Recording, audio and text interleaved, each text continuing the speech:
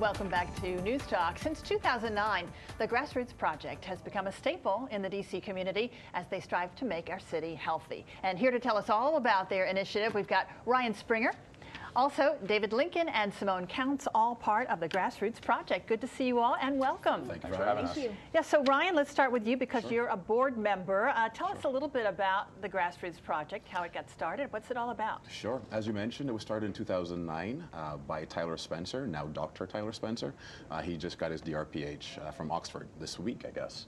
And so Tyler was a student at Georgetown, and so he wanted to, work with the students in the community in DC, and so he decided to form Grassroots Project. And so Grassroots really works with DC youth around their sexual health and HIV prevention. And so the unique piece of it is that they have these student athletes, David and Simone, have played that role, working with youth in DC to really engage around HIV prevention and sexual health. Now, see here, I thought it was about literacy. And it's and health you're literacy. talking about HIV prevention. Health literacy. All right, so it's really everything. Yeah, absolutely. So you go into the schools. We're talking about high schools or? So middle school. Middle schools. And of course, I'll let them get into the details of it, but we are in, I think, 15 schools at this point.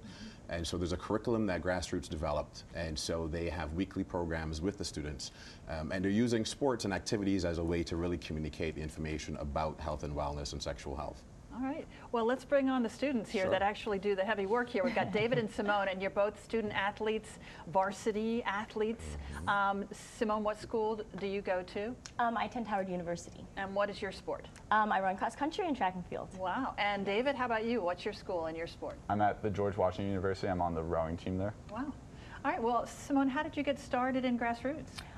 When I was a freshman, I came and I saw all these different athletes wearing the Grassroots t-shirt, and I went up to them and I asked them, what's Grassroots? And they just gave me a brief definition of what they do, and just really attracted me. I'm also in the healthcare field, so Grassroots, like Ryan had mentioned, goes with public health, and that's just my passion. And so I was like, hey, this is something I want to be a part of. Wow. So give us an example of something that you've done with the students. Yeah, so I'm the spearheaded the girls' curriculum, and this was a really good curriculum to get women empowerment and to get the girls involved in decision making and just being and connecting to women and knowing that they one day can be leaders too. So during this girls' curriculum, we really connected, and it was a really great way for them to feel comfortable and talk about different health issues, and just. Wow, sounds great. So who developed this curriculum? Ryan, this was actually, no, I wasn't a part of it for the development, but Tyler in the beginning, he worked with, I think the original program was in Grassroots soccer in Africa. South Africa. Yeah, they're all over the place around Africa now. But so Tyler, back in, he'll get mad if I get the date wrong, but maybe 2007, I think, he was an intern for this organization, which does something very similar to what we do. They take a population, in their case, it was actually a lot of professional soccer players, and train them as what we also call coaches. So what we do with student athletes, they did with these soccer players to run these sports-based interventions in towns in South Africa, focused around drawing people in with the power of soccer and sport, and then educating them about HIV,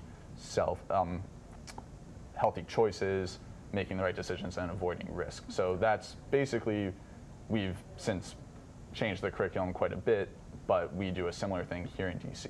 Wow. Were you part of it when the group went to Africa?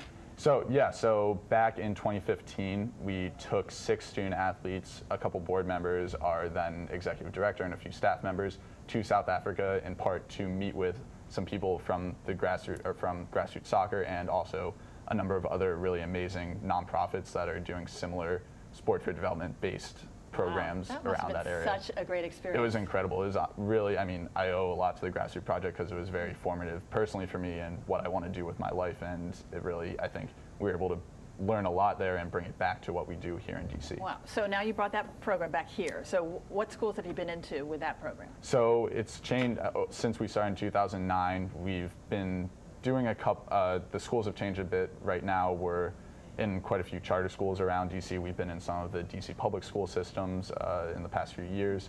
It's pretty much always changing. We're always looking to get into new schools and meet with new kids. Wow, that's great. So I want to talk, Simone, a little more about this girls initiative, because when you talk about HIV prevention and those kinds of things, and sexual education. I mean, it's really important for everybody, but especially for women. Definitely. Who, you know, it could be life-changing, the decisions that they make as young people. Tell us a little bit more about that curriculum. Definitely. So I definitely think it was very successful, and if I can choose one word to sum up the program, I would say impactful. Just from the beginning to the end, you can see the transformation of these girls and how much they've learned and how comfortable they feel. And relating to comfortable, it's now we're in a place where it's woman to woman, like I had mentioned before, and they feel comfortable talking to someone who may be similar to them and have similar issues.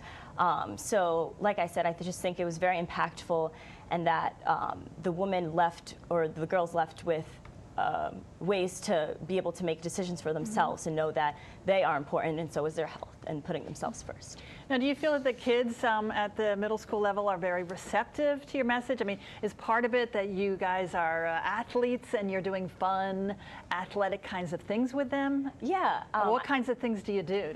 Yeah, I definitely think that Grassroots is very unique in a way that we have a curriculum that's very interactive, and we're playing games, and it's not just a lecture and boring for them. So that's why it's really important to play these games, because they get involved and they want to answer questions and ask questions. So definitely a very interactive way to teach them, and I think they really appreciate that. There's a quote on the website, if you go take a look. And so this 8th grader said, and I think she summed it up perfectly. She said, "The games are fun, the coaches are cool, and I actually learned how to protect myself." I think that sums up exactly what Grassroot does.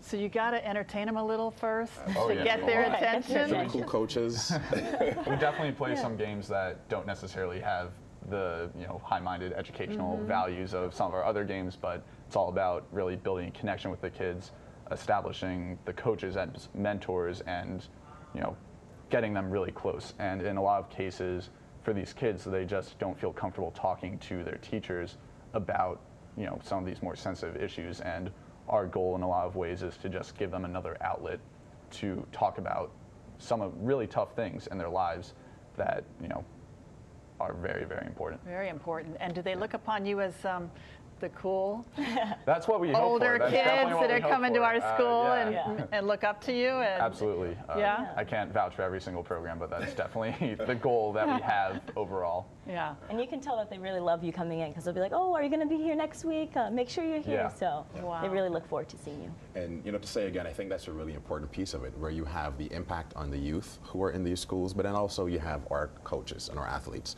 And for them, this is great development for them, throughout their college years as well. And so I think that two-part component to it, combined with the athletics piece of it, is a great and unique component to Grassroot and what they do. Definitely. Yep. David, you mentioned that this has impacted what you want to do with your life. Tell us a little bit about Yeah, so what's going on. I can tell you, I got involved with the organization not necessarily because I knew a lot or cared about public health in DC or around the country, but I did it because it sounded like fun. I had friends who were doing it, and it was a good way to do community service.